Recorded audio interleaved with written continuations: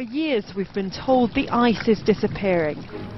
On our broadcast tonight, melting away, there is new and dramatic evidence of what's happening to our Now world. another report this week says sea level rise is and happening shows that 60% both ice caps are most definitely melting. A report published in the last hour has revealed that the polar ice caps are melting 3 times faster than they In were. Greenland, a record 97% of the ice sheet thawed this July, as shown here in red.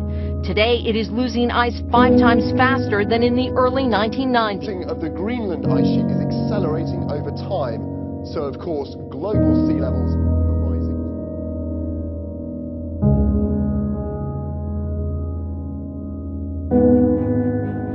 A team of scientists who've spent the last 2 decades studying the ice sheets of Greenland and Antarctica say they've also found evidence of the effect the melting ice is having on sea levels. On the day the government published its long-awaited energy bill containing measures to address climate change, tonight's report suggests it may already be too little, too late. And that's led to a contribution of just over 11 millimetres to global sea levels.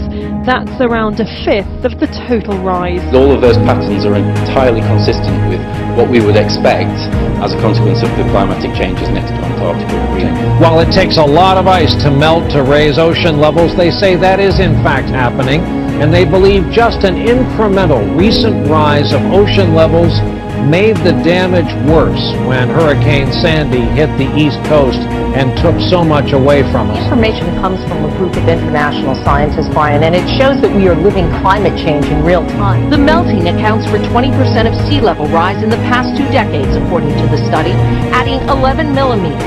It doesn't sound like much until you consider it's like pouring in more than 26 Lake Tahoes. Most of the people around the world live in coastal areas. It's where most of your major cities are because that's where ports are, and they are at sea level. So even small changes in sea level rise can displace millions.